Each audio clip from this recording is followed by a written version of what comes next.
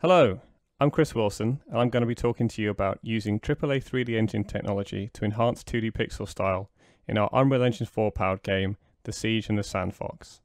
First, a little introduction to let you know who I am.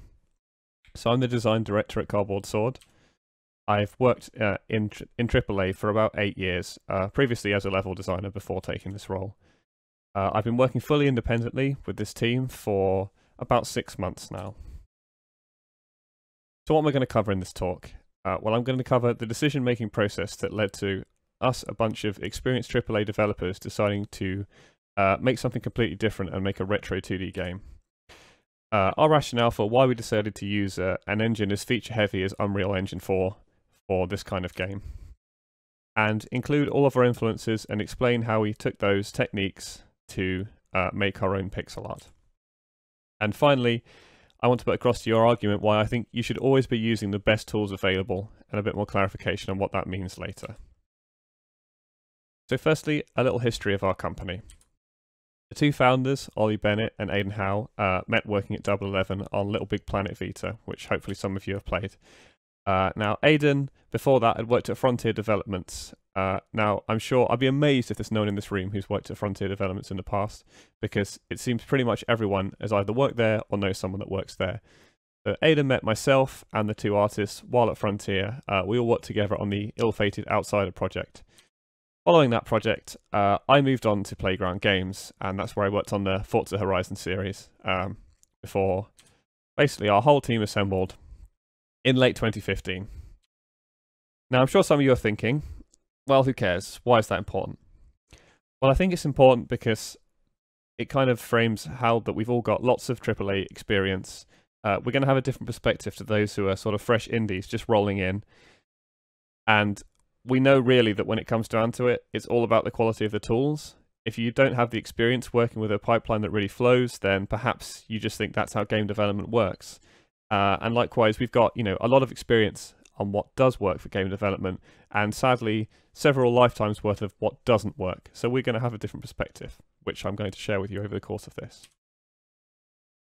So we sat down, we're all independent now. It's equal parts daunting and exciting. We can do whatever we want. So what we're going to do. Now, naturally, it's always tempting to stick to what you know, and we could have done something a lot closer to home. But you know what? We all agreed, no, if we're ever going to take risks in our career, this is the time to do it. This is the time to do something exciting, something different that we perhaps don't know everything about. None of us had ever done a 2D game before. So naturally, that seemed like a good fit, right? Because let's try something new. We did also kind of feel that, you know what? 2D will be a little bit faster than 3D. The artists are well versed in 3D pipelines, the endless different maps, normal maps they need to generate, and textures, etc., and materials. They knew they wouldn't have to do this for 2D, so we assumed that would be faster. Obviously, we'll be challenging that later. Likewise with 2D animation, we felt that this would certainly be more approachable. None of us are dedicated animators. None of us particularly want to be dedicated animators. We've got a lot of respect for the craft, but it's just not us. So we didn't want to outsource that. We didn't want to do any rigging. We didn't do anything like that. And obviously for 2D, we didn't need to do any of that. So that was appealing. So once we'd all decided we're going to do this 2D game, it was time for the artist to bring us some influences, things that we were going to use to sort of decide exactly what we meant by 2D pixel art game. Because despite it being a commonly used phrase, it means different things to different people. And the first game they brought to my attention is this game that I'd never heard of. This is Batman on the NES.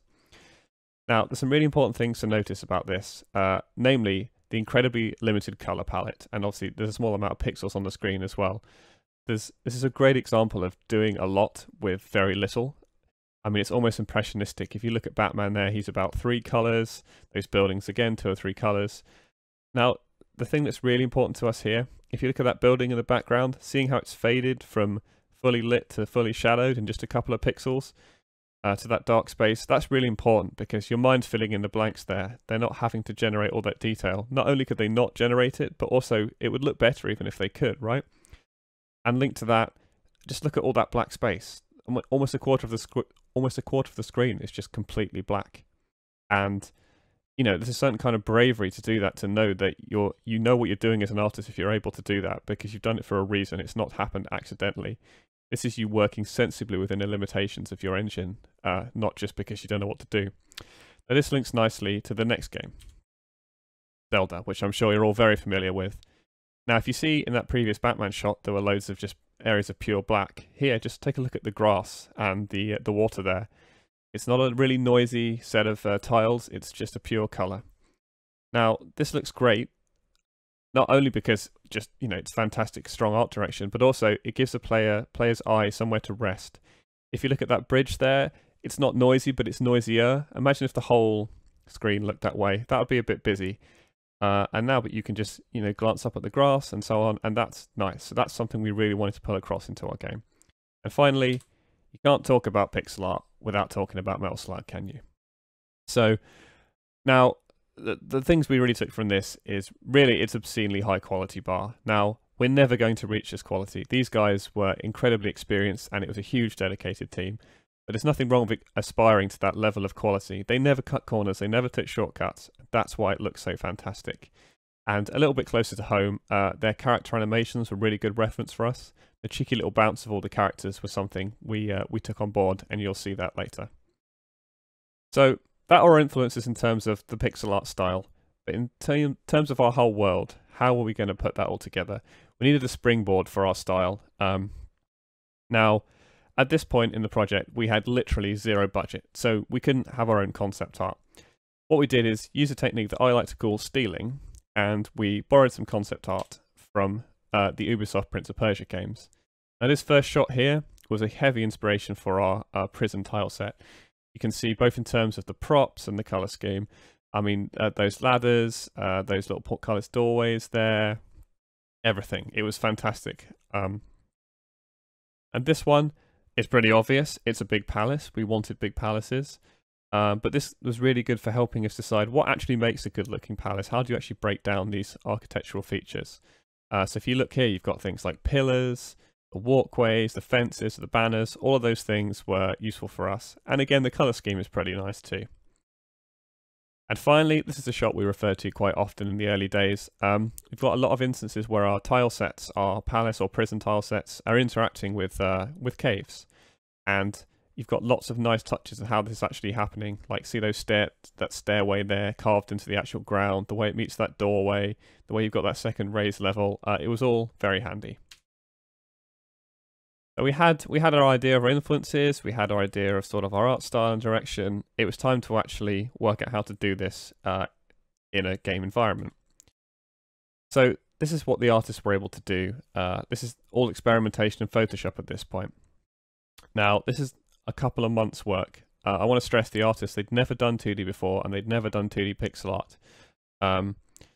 So it's been a journey for them. I should point out as well that there's many helpful tutorials, as always, but particularly helpful. There's a bunch of tutorials by Derek Yu. I'll link to those when we put these slides up online, but I'm sure you'll be able to find it if you Google it. And also, we had a few test animations. Now, if you remember the Metal Slug ones I mentioned earlier, you can definitely see the influence there in the cheeky little bounce there. It adds a huge amount. Same for this guard as well. So we moved on from our Photoshop prototype into GameMaker. We used GameMaker as it was free, and it seemed like a pretty easy reach for something 2D. So the goals here really were just to get used to painting out the tile sets, see what things we were missing, you know, work out all the little pieces of the jigsaw that you really need, and just sort of see how we feel about GameMaker and its tools. So you'll notice there's no real level design here. It's all just, let's just throw stuff in and see what happens. You can see that a lot of it already looks pretty good, and particularly in this shot here, you can see that sort of Batman Nes influence where a lot of the screen here is just completely black, but that looks good. Your mind can fill in the blanks and it sort of draws your eye into the middle to focus on that detail of where the player character is. Now, following this, the development landscape had changed from when we started working on this game. Lots of engines that were previously completely out of reach or ridiculously expensive, that was no longer the case. Engines like Unreal had become very affordable. Obviously, they're not technically free. You're paying back in licensing, but it's very approachable. So it was time to really reevaluate what we had now and if that was going to give us everything we wanted in the future. We came to the conclusion pretty quickly that GameMaker didn't really match our team and our experience. Now, I want to stress there's absolutely nothing wrong with GameMaker. Lots of great games have been made with GameMaker. I'm not going to list them all; it would be pointless. But it's not. It doesn't mean you can't make great games with it.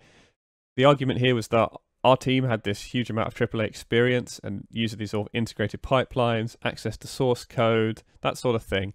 These are things that GameMaker doesn't support, and that's fine. But that would just be a huge amount of our expertise we'll be wasting. So what we did is we compared what experience we had to what engines were out there, and UE4 was the way to go for us. Now, why Unreal Engine specifically? This is also worth pointing out that these sort of things apply to all the big engines, but Unreal really dialed down for us. So both myself and the artist were very familiar with Unreal. The artist, in fact, had worked professionally on a few Unreal titles in the past. I just dabbled around in my spare time, making stupid maps for Unreal Tournament and the like. But along the way, I learned a lot about their scripting system and their level design tools. So we all had a base degree of familiarity with the engine, which was very important. Something else that was very important to us was they have a system called Blueprint, which is their visual scripting. I don't know if anyone is familiar with Kismet, but this is basically the next generation of that. You can do pretty much everything in Blueprint. Things that used to be buried away in the C++ or Unreal script are all there. We bet pretty heavily on this because we believe that if the artist can understand how to make materials and other things in a similar editor, then they're probably going to be able to understand the basic gameplay logic and, do some work for themselves in that area. And that's going to free up code, and that was very appealing for a small team. And also, we're taking a long-term view here. We want to be a tech share with future projects. Be that a similar game to this, or be something that's, a more traditional AAA game, advanced lighting, PBR, 3D, all these ridiculous post-process effects, etc. But there's still things we can bring across from this game. Dynamic music systems, high-level AI, that sort of thing. It would be a waste if we made it for this and then just had to throw it away. So we don't want to do that. And we're hoping with Unreal we don't have to. So, were we right? Did this work? Were we able to get anywhere?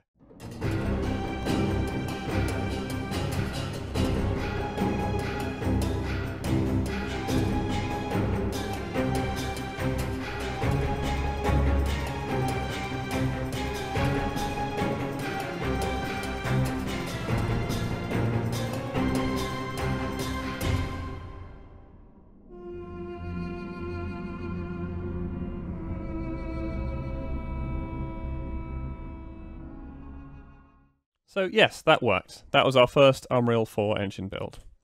So that was created in about 2 months using the tile map assets we had from GameMaker. Once we'd made this, we decided we should take it out to GDC. Our aims at GDC really were to just get a feel for what people thought of the game, if we had any potential going forward, and we knew Epic would be there, so we'd just sort of see if we could get any interest from them. Things went really well, way better than expected. We got a great response, both from publishers and Epic themselves. In particular with Epic, I had planned this sort of huge 6-month+ campaign of how I was going to try and get them to notice us, and it turns out really I needn't have bothered, because within a couple of days of us being at GDC, we'd had literally both of the founders of the company here had turned up, and it was great to get Tim Sweeney over, particularly because my coding mate was convinced we'd never be able to do it. So I bring this up really not entirely just to show off, I'm not going to lie, I'm pretty proud of it, but also because even though it's not the focus of this talk, it's worth considering when you're picking your engine, what kind of support you might be able to get externally. Like, what support are the engine manufacturers going to give to you? It's in their interest to help you. I mean, from this thing from Epic, on the back of that, we've managed to secure a development grant from them, and also they've been gracious enough to give us some space on their stand at Develop here. So things like that are worth thinking about. They're part of your whole decision about picking an engine. So what were our early discoveries from that 2-month period working on the game? So everything is based around the Paper 2D plugin, which handles all the sort of tile maps and 2D features you'd expect. Now, while it is a plugin, it's an official plugin. People at Epic actually made this. Unfortunately, it's not quite finished yet, and those guys are very busy on other Epic projects. So, it's a bit of a struggle there. When I say it requires code support, I mean proper, full-on C++, let's dive into the source code kind of code support. Lots of things did work, but when things didn't, I'll be honest, myself and the artist couldn't solve it. We need to get some support. And we do have it, but obviously any time that has to be spent on this is time that can't be spent making our brand new features. But saying that, this pipeline worked pretty well. All integrated tools, all part of the engine, all pretty robust despite missing features, and everyone was able to chip in all the time. And I'm going to say this lots of times, but that's a huge win for us. It's only 5 of us. Efficiency is key. So we were all able to do something without tripping over each other. It made sense. And the biggest surprise really is that lighting just worked, and it also looked great. So here's our unlit shot. This is how it would have been in Game Maker had we have continued. And here it is lit. Now admittedly, this shot is fairly subtle, but I hope between this and the video you saw earlier that the effects of the lighting are quite pronounced. It works very well. It works in harmony with the way we've made the tile maps. Again, you've got those black areas there, and that works alongside the actual lighting to really add a lot of depth to the scene. The Game Maker, while the sort of Game Maker version would be arguably the most pure version of the pixel art, it could tend to look a little washed out and obviously limits our options going forward. But this looked great. This just worked, and we were so pleased with the way it looked. But then it was time to take a step back, because it would be very easy to get carried away here. Suddenly we've got access to all these ridiculous AAA effects, and you know what? The first one we used looked great. So let's use all of them. Let's go for normal mapping. Let's go for depth of field. Let's go mental. No, we can't do that. So what we wanted to do is just form a lens that we can use to evaluate all of these tools and decide if we're going to use them. The way I formed this lens was that of to call it basically, is this game going to look authentic? A lovely thing to say, but what do I actually mean when I say that? Well, what I mean is, what we're aiming to do is evoke that memory of a classic, rather than completely recreate that. When I say that, I'm saying, if you guys think of, say, Super Metroid or Castlevania in your head, now, unless you've played them recently, probably the way they look in your head isn't the way they actually look. Sure, the pixel art's still great, but the sort of other effects and other things are probably not aged as well. So what we're trying to do is make that game that's in your head rather than what actually exists. Another way of putting that is to basically take these contemporary effects and use them without compromising the sort of classic aesthetics that actually made that game what it is. So again, lovely words. How do I actually implement this? Well, what we did is we'll pick some core limitations that actually define that style. What could they absolutely not do back in the day when they were making these games? And, you know, those limitations became the strengths that they work to. That's what defines those games. So let's probably not mess with those. And then on top of that, let's just evaluate the new features we've got that don't compromise these first set of rules and apply them where it makes sense. And let's see where we get on. So firstly, the limitations. These are quite straightforward. We want to stay true to those classic limitations for the pixels that we just discussed, which means pixels can't do things like this. They can't skew, they can't rotate, they cannot be scaled, and we've always got to maintain that one-to-one resolution of the pixels. They don't end up being scaled up or down to funny sizes. Likewise, we're going to use restraint in some areas. We're not going to go crazy with transparency or gradients, even though obviously it's effortless to do so. Likewise with the color palette. Now, a lot of these classic games probably had 4 shades per color. Obviously, we aren't restricted by that. We could use millions of colors, but we're still going to use a small palette, just not quite as small as those classic games. And finally, no motion tweening in our animation. The best way I can think to describe this is, if any of you are familiar with a 2D game called Mark of the Ninja. Now, Mark of the Ninja has a sort of flash style of animation to it, and so the main character, the ninja, when you're flying around the levels, he's almost like this amorphous blob with limbs popping out at the correct points, and it looks fantastic for them. But again, that's a thing that classic pixels cannot do, so we're not going to do that. It's all going to be hand-keyed animation. As the artist colourfully put it, don't mess with the pixels. We have a few little golden rules here that we're using to decide, that will help us decide if we can use these modern effects that exist or not. Really, you should always be able to count the pixels on the screen. We shouldn't be doing any crazy blurring of the whole screen or mass distortion, because then really you're just moving too far away from what the actual appeal of pixel art is. And reiterating, nothing should ever break that 1-to-1 pixel ratio. I mean, that means you shouldn't really have you shouldn't have rectangular pixels. You shouldn't be skewing or crunching them. A pixel is square, and it should always be square. Now, we do squeeze these rules a little bit in the following examples, and I'll show you why and hopefully try and justify why we think it works out okay. They've got an example here of mist. Now, admittedly, this one's quite subtle. I hope you can all see that. Now, the mist is a combination of two pretty simple effects for a modern engine. So there's a post-process volume that adds color adjustments to the scene, and that's combined with a tiled cloud texture that's just panning across the screen. Now, why we think it's okay to use something like this in this example is that we want to have other ways to limit the player visibility and add atmosphere to environments you might visit several times. And if you look at the clouds there, they've still got that pixel style to them, so we don't feel we're drifting too far away from our standards. This is another one here where we're using lookup tables to put different color schemes on the player character.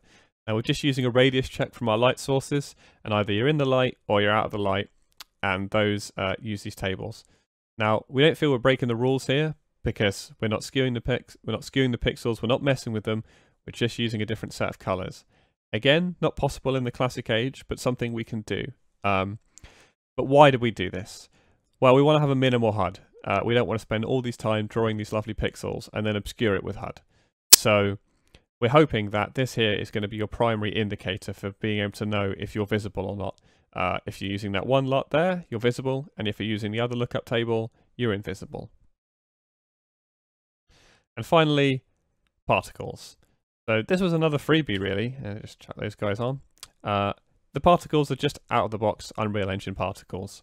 The thing that's slightly more complicated is you can see there's that distortion effect there, where clearly we are breaking our classic rules there. Now, we'd originally intended to do this using a refraction system, which you can do pretty effortlessly in 3D, but sadly that doesn't work with our orthographic camera. What we had to do here was actually distort the scene UVs and give yourself a similar effect. Now, I bring this up as an example of how something didn't work out immediately for us. Many things were just easy wins, but in this case, we actually had to take a different route to get to our solution. So it's just to point out that, hey, you know what? You're going to get a lot of gains using these engines in less conventional manners, but you're still going to bump up into problems, so keep that in mind. But why did we actually bother with these torches? Well, it's a stealth game. There's going to be lots of time you're in the dark, so these torches are going to be around a lot. So we should try and make them look as interesting as possible, and I think we've succeeded there.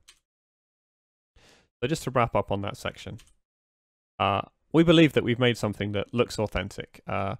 We're mixing effects that certainly didn't exist at the time, but we believe we're doing it in a style that matches what they would have done.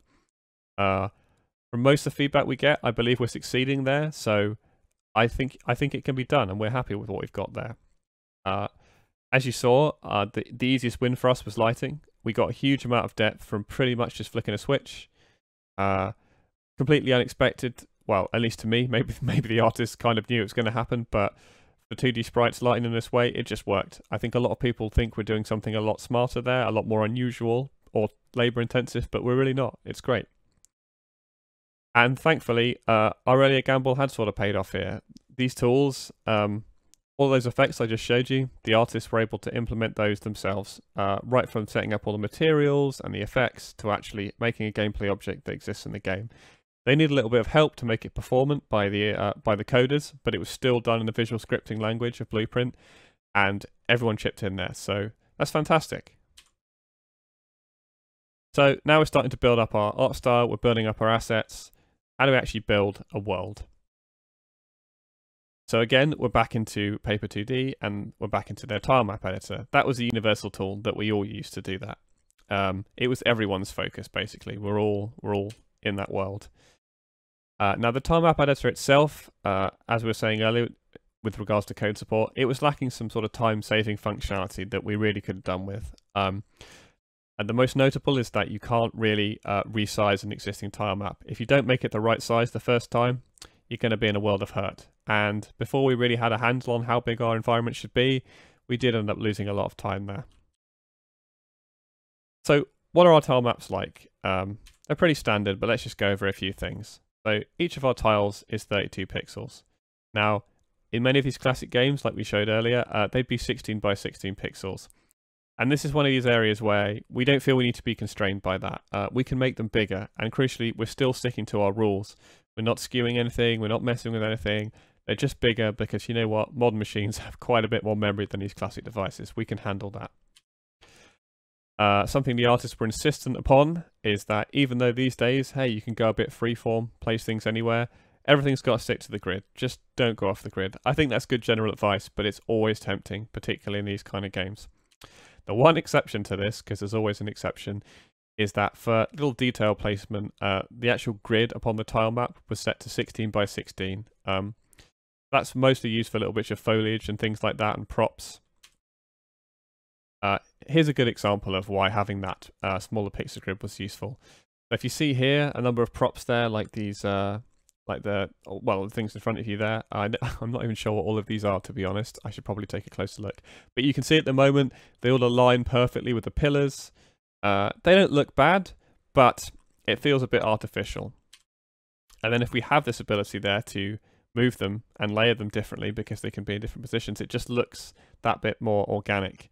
And again, it's one of those subtle things that probably a lot of pixel art games don't pick up on or add, but this is a kind of cumulative thing that will make your game just look a lot better without destroying any classic pixel elements. So I alluded there to the number of layers we've got in the game. Let's go and break it down. So this is a thing I spend all of my day looking at, and all the designers in the room, I hope there are some, this will feel comforting. This is a white box. It's hideous. It's ugly. It's exactly what I want. Internally, we've started referring to these as ice palaces due to the color scheme. They work, right? I don't get attached to them. If I think something isn't fun, I just delete it. I don't have any concerns about any of the art stuff. However, once these are locked down, they get handed on to art, who paints on top of this in different layers. They never use this layer directly. So, firstly, we've got all the foreground layers. There's 3 layers here, one of which is, only one, is the layer that the player is actually walking on. It's the one that does generate all of the collision. And following that, you've got the obviously named background layers. Hopefully you can all see that okay. Now, yeah, they're pretty straightforward. It handles the background and a few other elements. Again, it's 3 layers. And finally, what we've got is the foreground layers. The gameplay layers. And there's a couple of those as well. This is where we house things like ladders, columns, and stairs. And also you can see that moss on the steps and stuff is lovely, and just put on that layer as well. So once that happens, that's when we pull everything into a standard Unreal level file. We do this because we can add all these entities that we want. We can add the lighting, we can add the particles, all the animated sprites, all of our post-process, and all of our gameplay entities, the most obvious of which being the AI. And this is what it looks like. It's also a good opportunity to see that, obviously it is literally a 3D environment. Those lights do have volumes, and you might, if you squint, just be able to see some of our big box volumes for post-process and other things like that. You can see that once the lighting gets baked in, it makes a huge difference to the scene. So what are our conclusions on that pipeline? How's it going for us so far? Well, this is one of the many places we were wrong. Building these 2D environments was easily as time-consuming as 3D. We had a general learning curve of what 2D actually means when you're working on it. We made a lot of mistakes in the early days. There's a learning curve with the 2D tools as well. And as I covered there a few times, there were just unexpected things that just didn't work in 2D for various reasons. Unknown unknowns, I suppose. So, in general, we didn't save any time there. I think if we started again from now, we would save some time, but it didn't happen this time. However, the tilemap editor, limitations aside, was very intuitive. It worked the same way as everything else does in Unreal, so we were all up to speed pretty quickly. And we could drag things in and out of it and manipulate it with all the other editors. So that was fantastic. And alongside the visual scripting and everyone being able to chip in, also by the nature of having the separate tile maps and then throwing them into a level, we rarely blocked each other, which again is super important. If one person is blocked, that's a fifth of the team. So it was great that didn't really happen. We didn't have to even really think about that too much. So as I said there, some of our assumptions didn't really come true and some did. So let me just evaluate those for you. So was 2D easier than 3D? No. Oh god, no, it really wasn't. Once we'd settled on this sort of idea of authentic 2D, there are very few shortcuts. If you think of all those rules I applied there, they all mean that some tasks you might think are simple are going to take a lot longer. And I guarantee any pixel art game you've seen that you can't put your finger on why it looks a little bit ropey, it's probably broken some or all of these rules.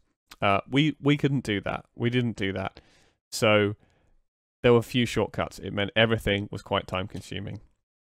And likewise, it requires real understanding of the light and shape and form of these objects. The artists sometimes jokingly referred to themselves as digital photocopiers when making 3D props. Within reason, I mean, there's still an artistic component, obviously, but you can just kind of make those without really understanding how they work in an artistic sense. That's not possible in 2D because you've got to interpret the lighting and the shape, as I've said, and you've got to impart that onto a very small number of pixels. That takes a lot of time. That takes multiple attempts. So yes, not easy, I guess, in conclusion. And another thing that was not easy was animation. Sure, we didn't need to rig anything, which was an advantage, but it's very time consuming and it's very inflexible. If we made an animation that we liked, but then we decided, oh, wouldn't it be great if they were holding this object, or wouldn't it be great if it just did this thing at this point? That's not a case of, oh, I'll just throw in a few more keyframes, or oh, I'll just attach that object. It's like pretty much start again. So yes, lots of starting again, which obviously does not make things easy. Were we right to use a feature-heavy engine like Unreal Engine 4? I think so. This allowed us to leverage all of our existing AAA experience, and by that I mean the robustness of the tools, the range of the features, access to source code, things we didn't, things that we were used to having that we would lose if we went somewhere else.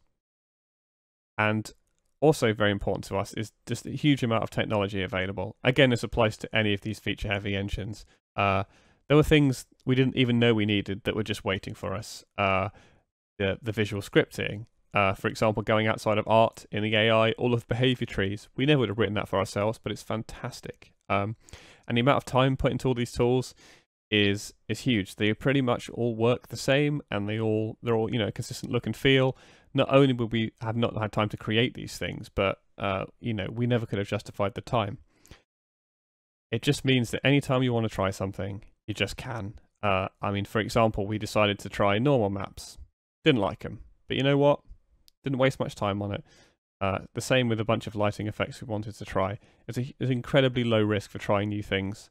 If we were making them ourselves, the risk for everything is huge, right? If you spend a month working on something and you don't like it, you've wasted a lot of time. So that never came up. And as I said, the visual scripting was a huge win for us. Everyone has put some code into this game. Maybe only a little bit here and there, maybe even a simple object. And of course, the coders have probably changed every single bit. But everyone's put something in, and that's great between the 5 of us. The visual scripting blueprint has become a kind of common tongue between all disciplines, and I've personally never experienced that before, so it's fantastic. So just to sum up our experiences as independent developers working on these kind of things so far, I think what's really important is that you pick the tools that fit your team rather than getting your team to work around the tools that you've decided for some other reason. In our particular case, could we have found an engine or a pipeline that was a faster path to getting a 2D game like this working at a basic level? Yeah, sure. I'm sure we could have done. However, was there another engine out there that would allow us to sort of use all our existing AAA experience and also allow us to grow and expand over time for other projects? I don't think so. It's been a long-term investment, but the thing is, it's starting to pay off. And I think that's what you've got to think about. As much as people don't like to talk about it, you have to have thoughts of games ahead of the one you're working on, and you've got to think how you're going to survive. This is part of our plan. You're not just making one game, you're planning a career in making games. So yeah, you're still going to have the same team between different games. So it's worth locking that down. And also, very closely linked to this, think very hard while you're limiting your options. I don't think you should ever do that, and always go for the best tools. And by that I mean these feature-heavy engines. I mean, again, going to our specific example, Unreal Engine does loads of stuff we don't need. You could, comfortably write several books about the things in there we don't need. But because it has all this functionality, and because it has to be to support all of these things, it's very robust, and that does benefit us. And if we want to throw in something a bit from left field, there's probably already an entire system in there for us. That has a huge amount of value, And yes, you know, in terms of royalty, in terms of licensing stuff, you're going to pay for it. We think it's easily worth it. There's no prize for using the leanest engine you can get your hands on. No one's impressed, really, when it comes to someone who's actually playing the game, you know, how close to the metal you were. I think you need a very strong case not to go for this. Those cases do exist, but I think you need to think about it a lot harder than people do. And I also feel that, you know, modern effects can work with retro games. You know, don't rule out all of these modern effects without trying them. I think what's important to us is that you have a lens within which to decide which ones you're going to use and which ones you're not. So make sure you've got something like that, but you can make it work. Just have some core values and stick to them. Now, the sticking to them, that's the hard part, as hopefully you've got some idea, but you can make it work, so give it a go. And a sort of wider point here, that using these industry-leading tools has really, you know, improved our game massively and our productivity, and also really our quality of life. Something for me personally here is that after leaving AAA, I was determined to work fewer hours per week and still, you know, make the same meaningful contribution. Now, I've been able to do that pretty comfortably, in my opinion. Now, I mean, that's down to the fact we've got these robust pipelines, we've got these editor tools that we'd never have time to make ourselves, the visual scripting, obviously. It comes back to that old phrase of we've been able to work smarter, not harder. And at the end of the day, you know, we all want to make games, but we shouldn't destroy ourselves making games, and I feel quite strongly about that. And just one more thing, just to Columbo you guys here. This button really doesn't exist. Trust me, we spent a long time looking at it, so there's just no such thing as the make good button. Now, the art we have in the game here, as hopefully I've shown you during the course of this talk, is the result of hard work and having a strong art direction and not taking shortcuts. When people have occasionally asked us, like, oh, you know, are you using this particular effect? It seems like they're digging to sort of find a specific trick we used. The equivalent to me is asking a photographer, oh, wow, that's an amazing photo. What camera did you use? The camera's really not important. It's the person behind the camera who knows how to use all that functionality and has correctly applied it. That's what's made that beautiful image. And likewise, that's what's made this beautiful game. I can say that because I didn't do the art whatsoever. Now, I don't say that it's incredibly hard work to discourage you. Quite the opposite, right?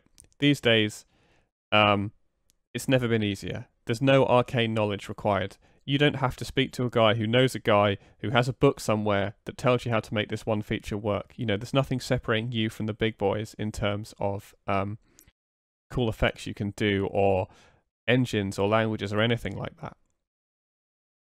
And so, yeah, these techniques have never been more approachable than they are now. I mean, there's engines like Unity, CryEngine, Lumberyard, obviously Unreal. They're out there, and you can try them for free. You know, there's a huge wealth of information available as well. You know, the idea of open development is quite a thing these days. There's development blogs, Twitch, of course we do Twitch as well, but it's never been more approachable.